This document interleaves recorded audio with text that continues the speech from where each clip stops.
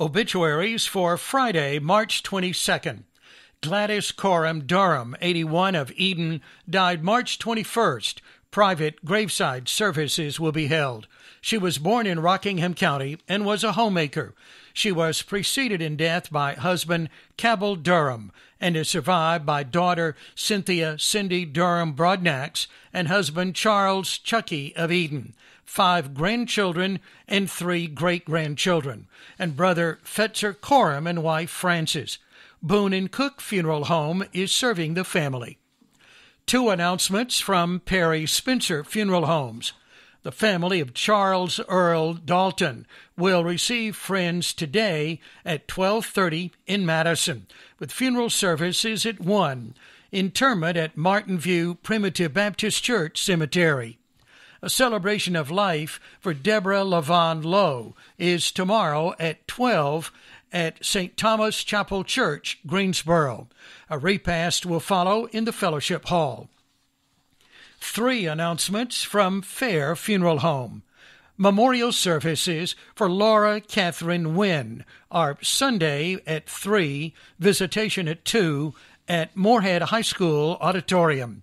She graduated from Moorhead High School, attended Duke University on a full scholarship, and worked at Duke Hospital 2 years before starting medical school at Johns Hopkins University. She spent 2 summers in Africa working on various research projects. Surviving are parents Janet Gunter Wynn and David Wayne Wynn of the home, brother Alex Charles Wynn of Durham, and unbiological sister Sydney Coram. In lieu of flowers, donations may be made to Naomi's Village. Funeral services for Betty Sue Honeycutt are Monday at 1 at First Baptist Church in Eden, with burial at Ridgeview Memorial Gardens. Visitation at 12.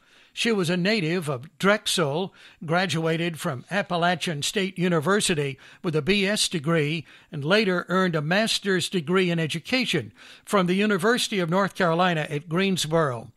Over the span of 27 years, she held teaching positions in Eden, including Burton Grove, Leaksville Graded, and Central Elementary Schools, and served as elementary school supervisor for 6 years with the Eden City School System. She retired in 1988 with 33 years of educational service. She was a former member of the Junior Women's Club and Eden Women's Club, volunteered with Meals on Wheels, was a loyal member of various organizations, including Alpha Delta Kappa, an International Honor Society for women educators, and Rockingham County Retired School Personnel and Thursday Study Club. She was a devoted member of First Baptist Church for 70 years. She was preceded in death by husband J.C. They were married 47 years and is survived by sons Bob of Greensboro and Eric of Wake Forest, daughters Elaine Rector and Bruce of Meadows of Dan, and Dr. Nancy Honeycutt of Saxapahaw, 8 grandchildren and 8 great-grandchildren. In lieu of flowers, memorial contributions may be made to her church. Memorial services for John Harold Purdy are Monday from 3 to 5. Mike Moore Media is the first place to hear announcements from Perry Spencer, Fair, and Boone and Cook Funeral Homes.